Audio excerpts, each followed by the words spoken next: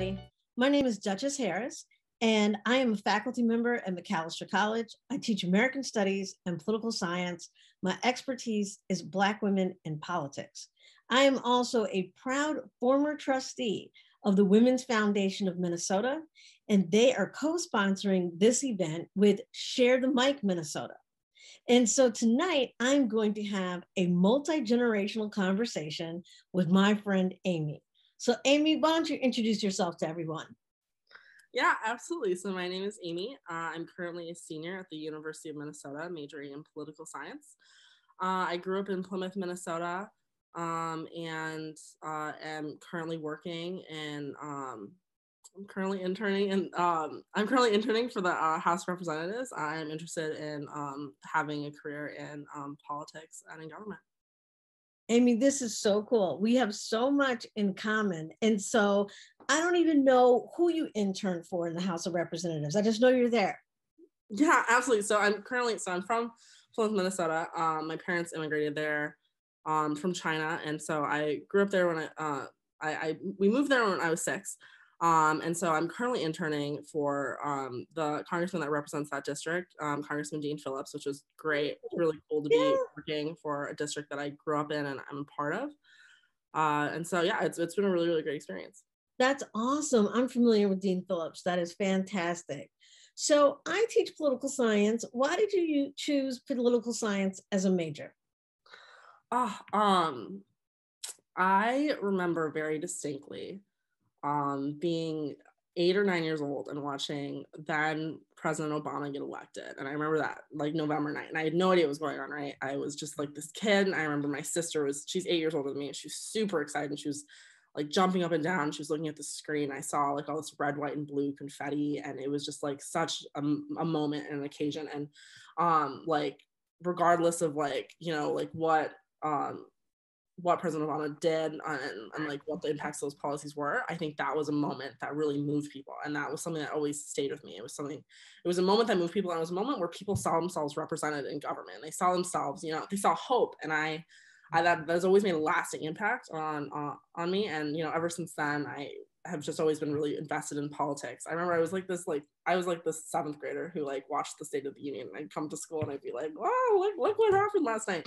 But that's really where it started, and since then I have been really committed to representation in government. That's something that really impacts me as a queer, you know, Chinese American woman. There's no one actually in Minnesota politics that I feel like I can really see myself in, and that's something that, you know, I really want to change, and something that I'm really passionate about. Wow, so you don't see yourself in Minnesota politicians. I know that you have aspirations to go to Capitol Hill. Yeah. Who are you looking at out there? Yeah, absolutely.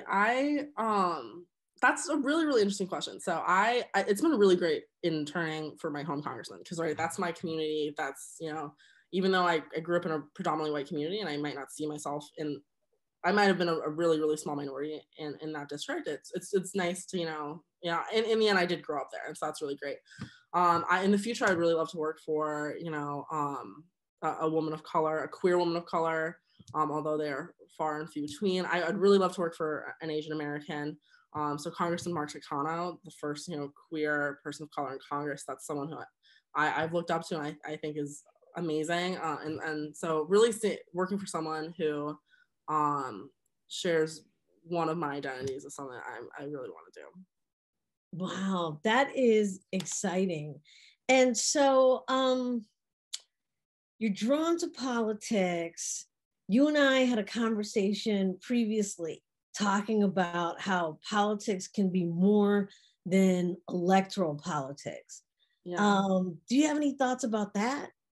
You know, I've thought a lot about our conversation from last week, Duchess, a ton, and I've talked to a lot of people about it. And for those of you watching, we had a conversation, especially after last week's, you know, the Atlanta shooting, and just, you know, from the culmination of my work, I was talking to Duchess about how like I want to work in the system, but I'm not sure if the system can work for me and for my community. And you said that I should look at studying and learning about Asian American politics, because that might like heal a part of my spirit and my soul. And I think that there's just nothing truer than that. I think that that's something that was just so insightful and something that's really stuck with me. Especially considering I feel like I've entered this landscape thinking that, you know, it can be one or the other, or it can, you know, it can be I'm working in politics, or I'm working in like a queer space, or I'm working in Asian American space. But like the idea that all three of them might not even exist yet, or maybe they do, and that's something I can do, which just really has been something I've been thinking about and chewing on, especially as, you know, I graduate in May and I'm looking at, you know, next steps. That's something that I'm still trying to see what that can hold. I mean, what I love about your spirit is that I know that you see the politics of possibility, right? I mean, that is a way of thinking about politics. There's so many ways, right? And so just because it's not there doesn't mean that you can't create it, right? Yeah. When I hear your story about being in elementary school and watching Obama, I love those stories so much. This is something you don't know about me. I actually teach a course called Understanding Obama's Legacy. And all the students are your age because it's undergraduates.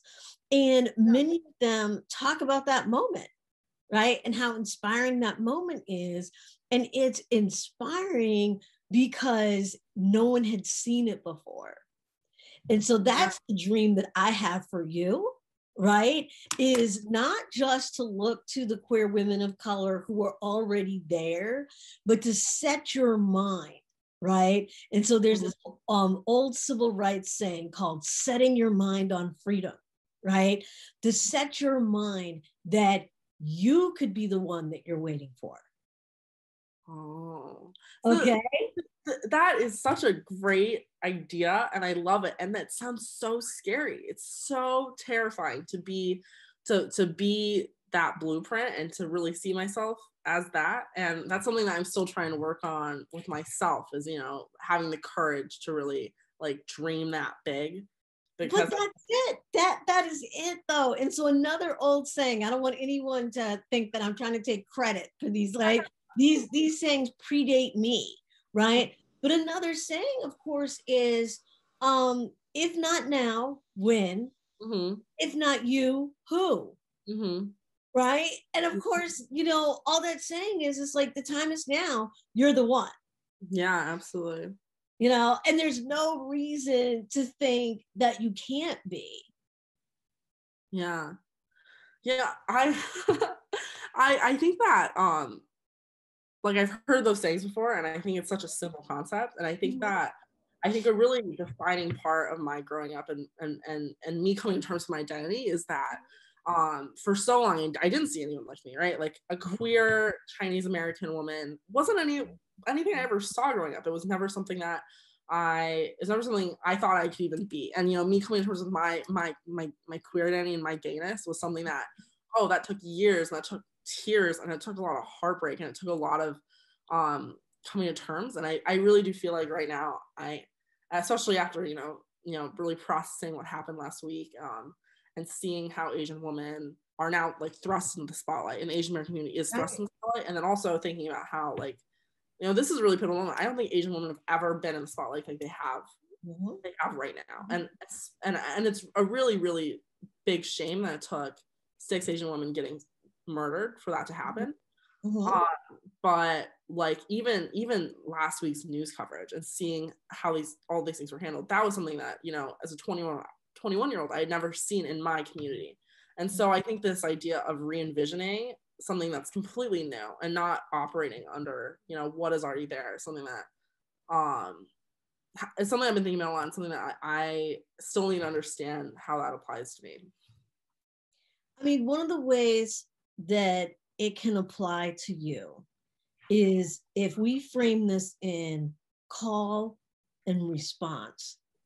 The call doesn't always have to be welcoming into something wonderful, right? The call can be a wake-up call, right? Women are murdered. That's the call. The response is your generation. Like one of the reasons why I wanted to be a part of this, not just because I support Share the Mic Minnesota or support the Women's Foundation of Minnesota, is because it's multi-generational. Mm-hmm. And so I love the idea of reminding your generation that you are being called. Mm-hmm. And as scary as it is, you can respond. Well, so what was your call? I love that. So let's see. I am 51. And that means I was born the year after Martin Luther King Jr. was assassinated. Mm-hmm. And so I was the youngest of 4 kids. And I came into a household that you could feel the reverberations of the changing of passive resistance civil rights, moving into Black power, and also questioning the second wave of feminism. Mm-hmm. And so the Voting Rights Act was passed 4 years before I was born.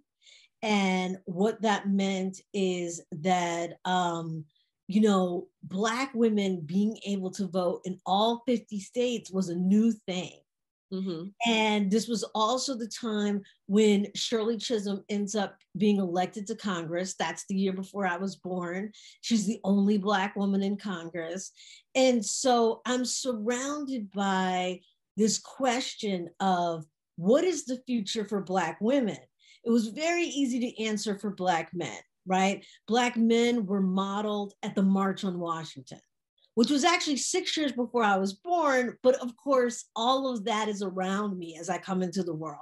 Mm-hmm. Only one woman was allowed to speak at the March on Washington.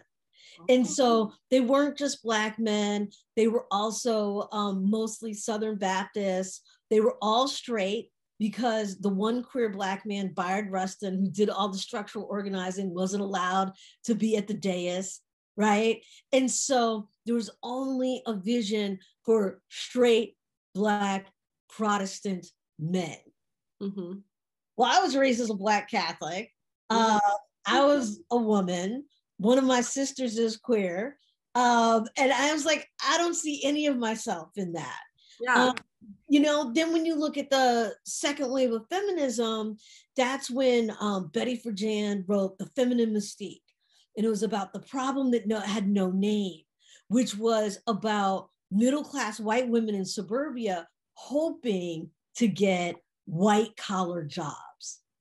Well, that didn't really speak to me either, because my mother stayed at home, and she was proud to stay at home. She was the first woman in the family able to stay at home since my family had been enslaved on the lieutenant governor of Virginia's plantation in the 1700s. Mm-hmm. And so I needed to draw my own map on what it meant to have a career, to raise children, to be a straight woman who was a queer ally, and to have a Black feminism that spoke to me. Mm-hmm. And so I just did it. You just did it. I just did it. So I'm 21. So when you were 21 and when you were in college and when you were trying to just do it, or where you were trying to grapple with that, what were the big questions?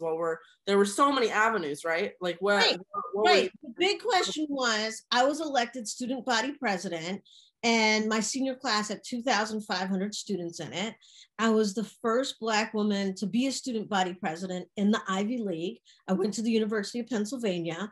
This would have been 1990 and 1991. So when I was 21, it was that time. The response to me holding that position was that I actually got death threats, and the college had to offer me walking security. The only question I had was if I was going to be involved in politics or write and teach about politics. Mm-hmm. And so I've decided that I wanted to write and teach about politics, but also I decided that hopefully life is long and that there always could be a chapter 2. Yeah. Right? So maybe meet you on the Hill. I don't know. I would love that. That sounds amazing. That sounds so amazing. I also think that, you're so right about the multi-generational aspect of this project is that I think also a lot of what sometimes I get stuck in is, the idea that, I'm 21 and what I'm doing now is what I'll do forever. And, maybe my life ends after 30, because honestly, 30 sounds like Sounds like that sounds old. I mean, are you gonna put me to sleep because I'm Nana? You gonna tuck me in? But I like, so like, do you see yourself, so like, you know, you've become this really accomplished figure in academia. Do you see, do you ever regret your decision to go in academia, or like, where do you like, or is like the decision to maybe go into politics, is that like, you know, like how close do you think, how close do you think that is to you right now? I mean, first of all, no regret whatsoever, because even though I probably seem like a senior citizen to you, I feel like I've just gotten started. And I feel like there are many ways to be a part of the political process that doesn't even involve running for office. I mean, I was inspired by political appointments, right? I mean, I have been inspired by women of color who have been tapped by people who hold administrative posts. And so instead of wanting to be someone like Kamala Harris as vice president, you know, I would rather be at the table helping to make decisions for someone like that. Yeah, that makes a lot of sense. But that's what I say today. Who knows what tomorrow will bring? Yeah, I love that. I really love that. So, you know, if we're going to be multi-generational, what would you tell, and we'll close out on this, okay? What would you tell your 10-year-old self? I think that I grew up with a complex idea in my head due to a lot of factors that that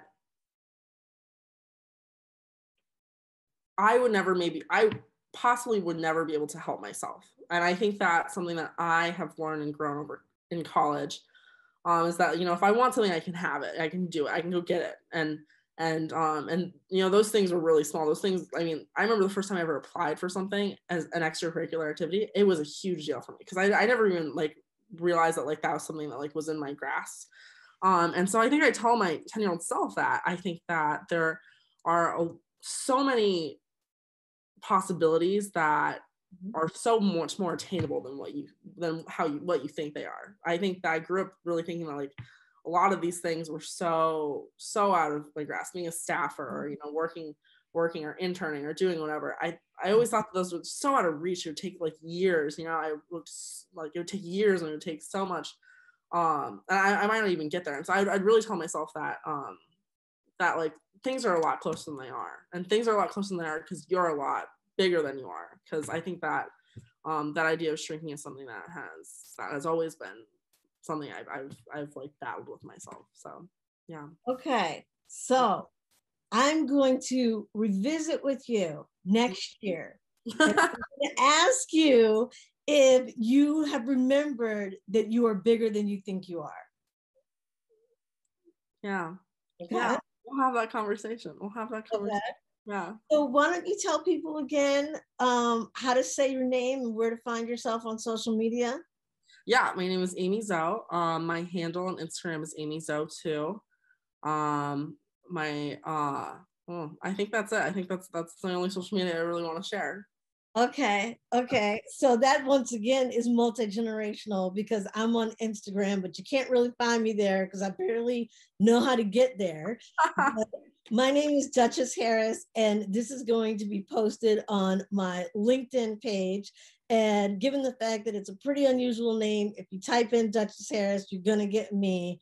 And I am delighted that I've gotten to meet Amy, and I'm appreciative that we were both invited by the Women's Foundation of Minnesota and Share the Mic Minnesota, and find us on LinkedIn.